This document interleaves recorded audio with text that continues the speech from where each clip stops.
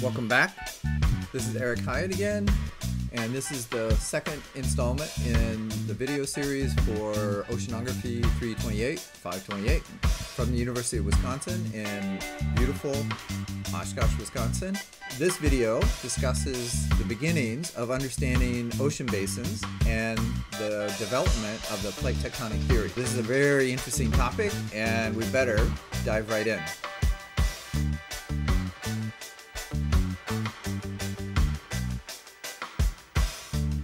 Ocean basins and plate tectonics, or I should say the origin of plate tectonic theory comes from ocean basins.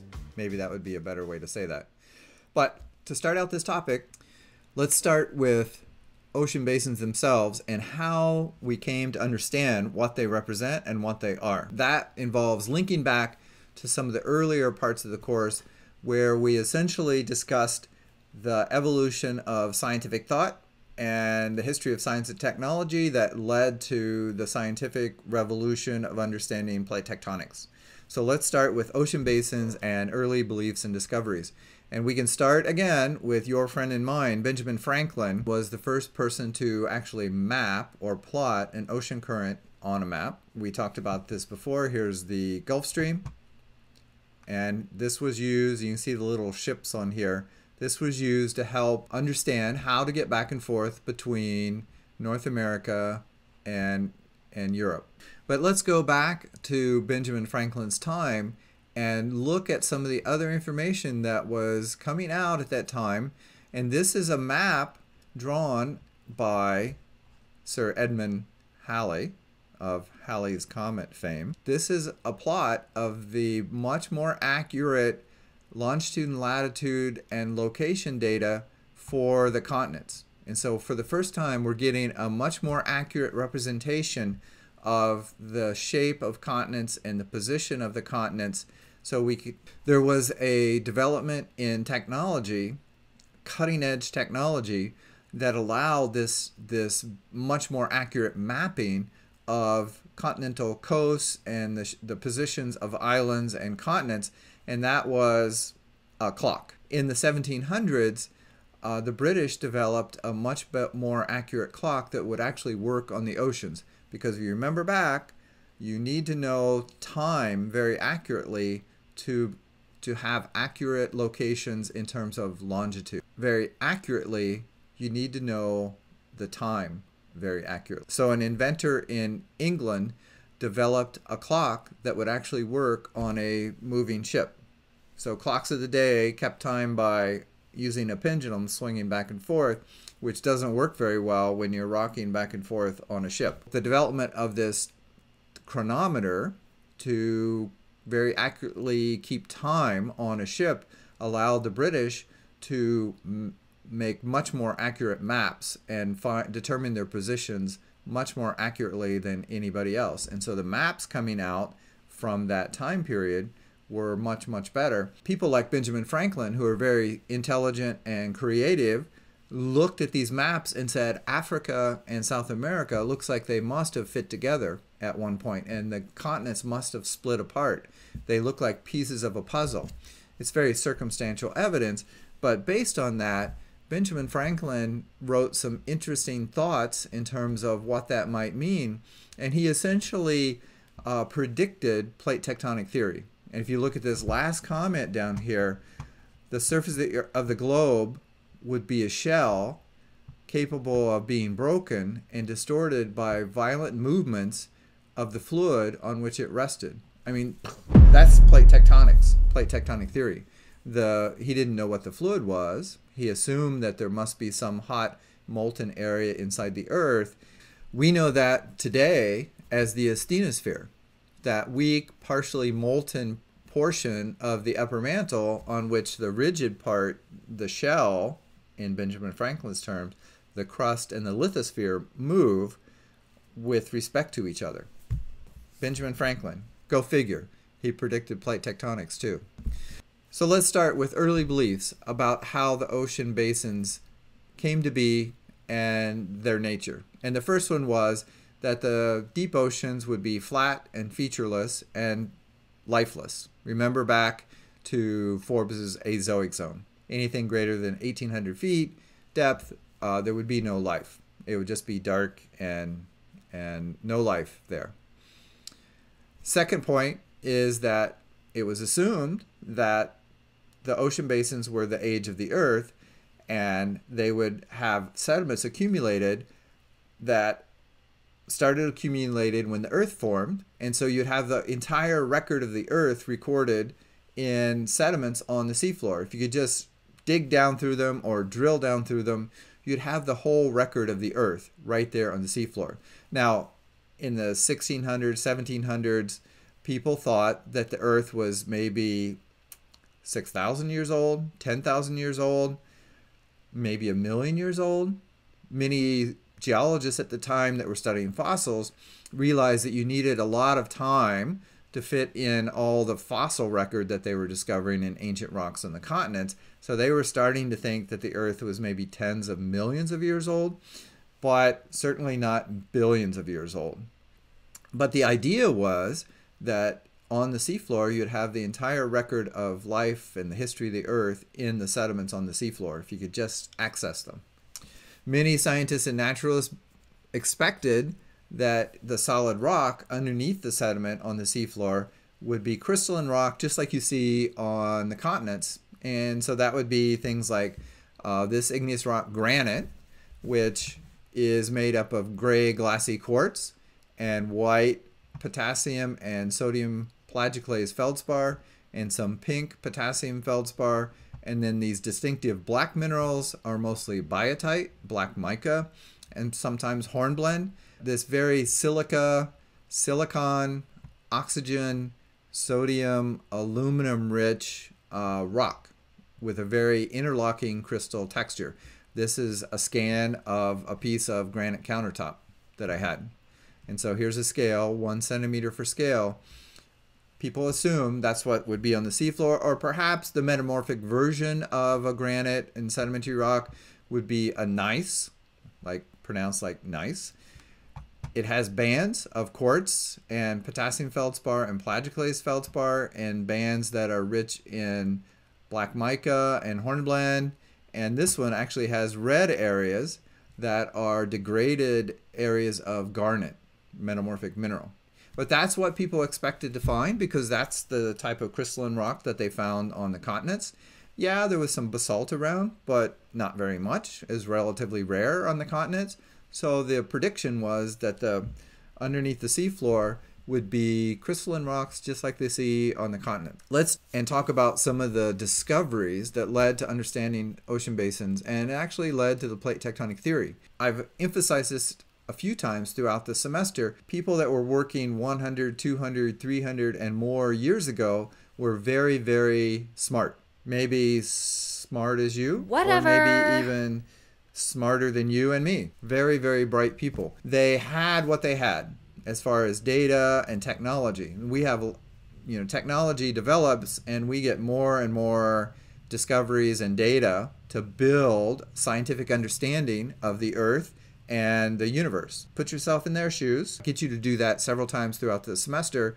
Put yourself in the shoes of people that were working 200-300 years ago, and let's try to think forward instead of looking backwards. We have this plate tectonic theory with beautiful color cartoons, and we can kind of look back and think, oh, why didn't they see that? Well, they didn't really have the data at the time. So let's start with depth measurements and the depth and the shape of the seafloor. And let's start with that mountain range in the center of the ocean basins, especially the Atlantic. Almost dead center in the Atlantic is something today we call the mid-ocean ridge. It's a mountain range on the seafloor. And it starts to take shape in the 1850s. Remember Maori in the 1850s. We consider him the first true oceanographer. He put together a big atlas, a book on the oceans, including seafloor shape, seafloor depth, temperature, salinity data, currents, and all the understanding at the time. And it turned out to be, for what they had, was quite good and quite accurate. So Maori was a naval officer in the U.S. Navy. In 1853, he started it all off by publishing a book, and one of the figures in the book was this bathymetric map. One of the figures in the book was this bathymetric map or topography of the seafloor in the North Atlantic. And so here's, for reference, here's Nova Scotia, Newfoundland, aka the Rock. In the east coast of the US, here's a kind of ragged looking Florida, Gulf of Mexico. And then over here is Portugal and Spain, Iberian Peninsula, just for reference, and West Africa, the Sahara Desert right in here, the western part of it. And then in the deep Atlantic, what he's done is all these little numbers with spots, those are sounding measurements, depths. You can't read them on this figure, but that's okay. And then he's contoured those rough, sometimes sparse data points and made topographic highs. So he called this the dolphin rise. We call it the mid-ocean ridge. He's got it figured, so he's got it kind of delineated here in the North Atlantic. It's a little wide, but look, there's not a lot of data in here. So he's just contouring what he had, and he didn't extend it down this way because he has no data. So rather than extrapolate it all the way down here, he just closed it off and said, here's the high point in the Atlantic. Pretty amazing that he could do that and that he did it. Kind of gutsy, isn't it? The depth measurements or soundings improved with the Challenger expedition in the 1870s. Of course, I mentioned to you, it's a good lesson in data collection, and if you do a master's thesis, you don't want to bite off more than you can chew, which is what the Challenger expedition did. They generated so much data about the global oceans with lots of depth measurements, temperature, salinity, life, seafloor sediments, winds, currents. It took them 20 years. So in the 1890s, they actually published the results. And it was in that massive volume of books. I showed you, it fills a bookcase. And it was rather unwieldy because you couldn't Google it, right? You had to actually go and have a copy and look through the tons and tons of data and information. What they did was they had a lot more sounding data, and they were able to show that there are mountain ranges essentially in every ocean basin. And what they did, they didn't say this, but what they did was they showed that the mid-ocean ridge system is actually global. First big important discovery for understanding ocean basins from this expedition. They collected lots of animal specimens from the deep ocean, thousands of feet, way below Forbes's Azoic zone. So that's gone now, hopefully.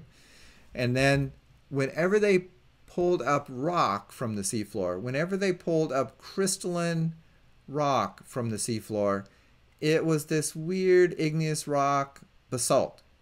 It wasn't granite. It was never nice. That's funny. It was never nice. It was not nice. Yeah, that's a good one. It was always basalt. And it's basalt that's glassy, broken, and very altered. It's a mess. And they didn't understand why. They had no clue why.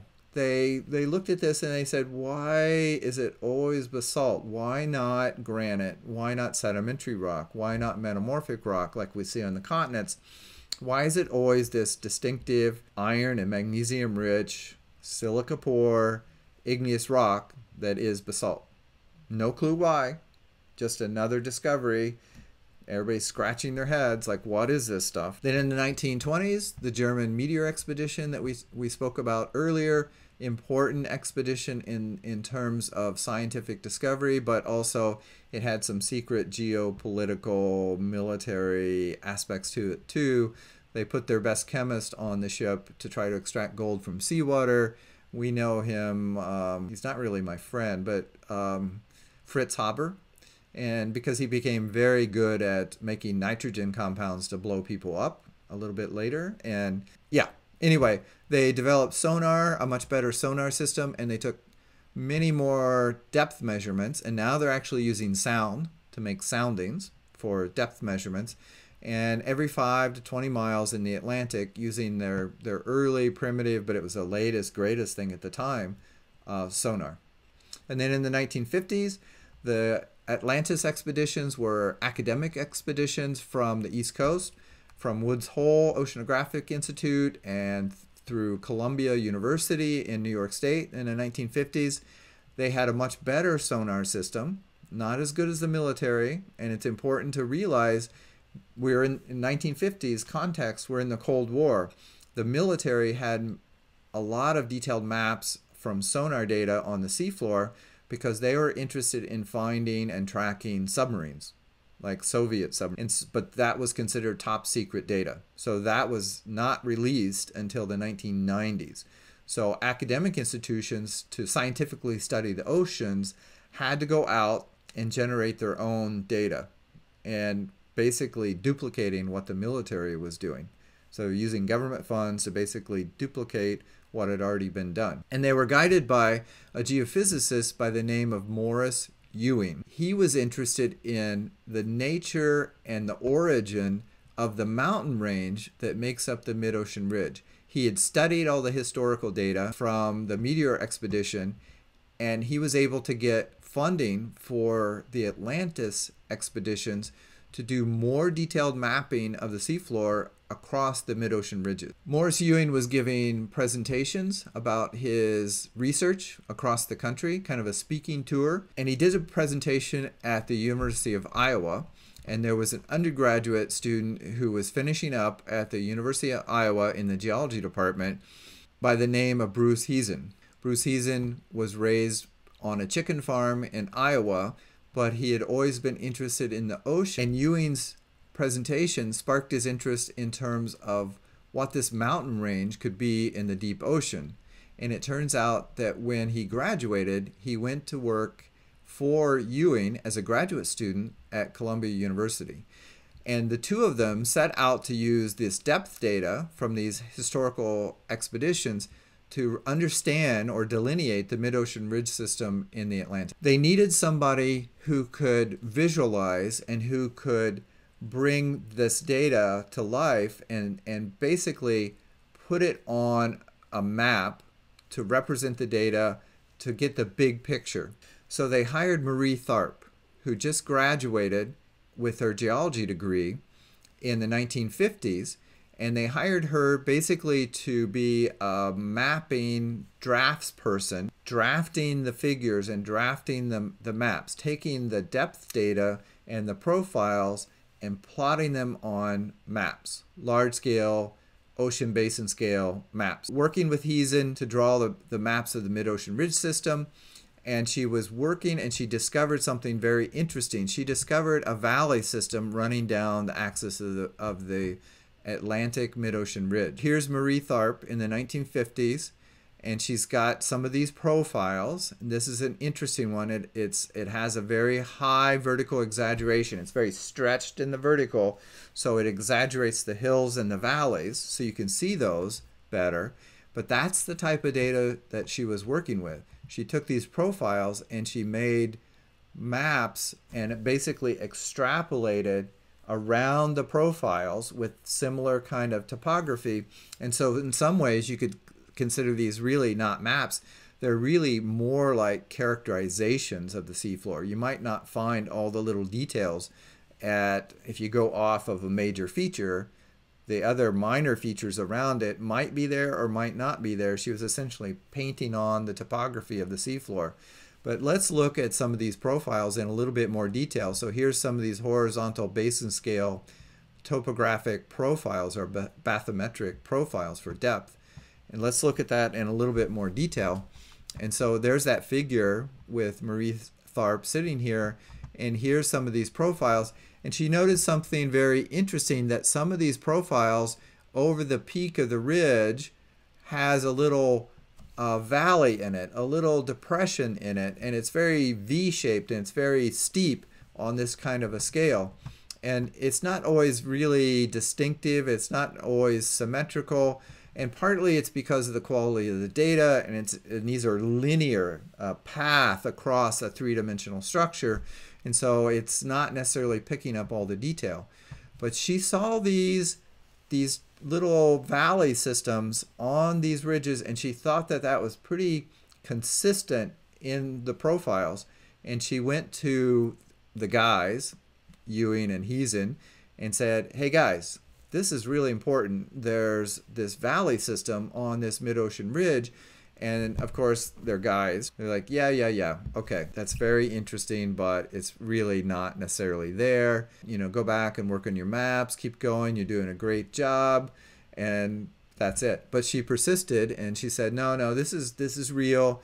And I see this in more and more of the data, and it must represent something. It's telling us something about the nature of the ridges. It turns out it's true.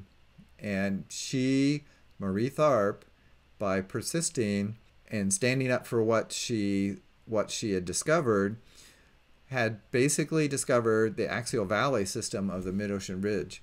And that became a really important part of the plate tectonic puzzle.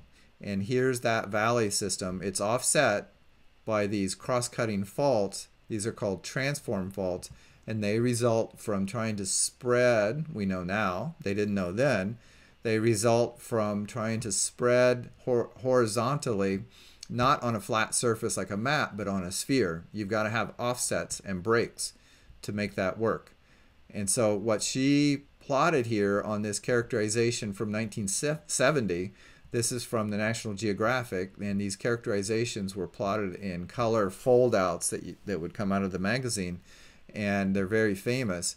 But she plotted a very distinctive axial valley system right up the center of the mid-ocean ridge. Two things to keep in mind with this diagram. Is it a map or not? Some people say it's not a map, it's a characterization, because on these early figures, she essentially had to paint in, extrapolate from where they had lots of data. So it's almost like a lot of artistic license. Some of the big features, most of the big features, like these extinct volcanoes and these highs on the seafloor, those are well known, and they were located, and they're pretty exact where they are. A lot of the small minor features on this figure break through. It was an important leap forward in our understanding of the ocean basins. The second thing to keep in mind, look at the steepness of the continental margin here, and look at the steepness of these mountains on the seafloor, these extinct volcanoes. This has been vertically exaggerated many, many times. So it's stretched vertically.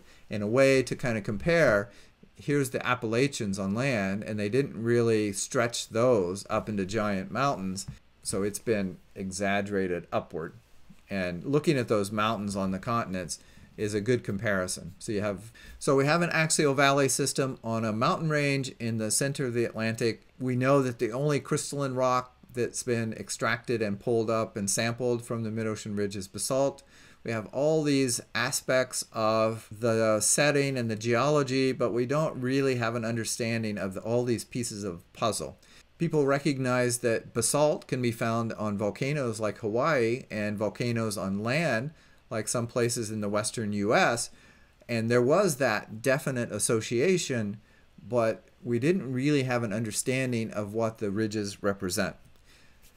What helped was in the 1960s study of these valley systems. It was being studied because there are volcanoes and there are earthquakes and things like that. There was an additional reason to study this valley system, and that was the discovery of early hominid fossils by the team of Lewis and Mary Leakey, archaeologists, anthropologists who were excavating early proto-human hominid fossils in this valley system. And they were wondering what the nature of the environments were in which these early hominids were living. So they're sometimes found in volcanic rocks like volcanic ash and pumice and volcanic fragments, but also sediments, usually lake sediments. And so they wondered what this was, and it helped foster a scientific study, a geological study of what the East African Rift system represents. And so geologists started studying the East African Rift and realized that it was pulling apart, and there are volcanic rocks essentially associated with the structural pulling apart of the continental crust of East Africa. And then it was very quickly realized that it's also pulling apart and spreading. The Red Sea is a spreading center the Saudi Arabian Peninsula is moving to the east, and Africa is moving to the west. And then there's an interesting triangular intersection here of the Gulf of Aden, and it is spreading apart too. So these discoveries, this understanding, and this data, people started to realize that possibly the axial valley system in the mid-ocean ridge is actually a rifting, spreading, analogous to the East African rift system. So these different discoveries, different kind of scientific fields driving, and these bits of information coming together to develop an understanding. So finally, in this series, Ewing and Heezen in the 1960s used the more accurate global seismic data that was becoming available from global seismic networks to plot the position of the epicenters of earthquakes. And in the Atlantic, almost all of them fall in the axial valley of the mid-ocean ridge. There are a few off to the side, but it's concentrated in the axial valley system, which is a really bizarre thing.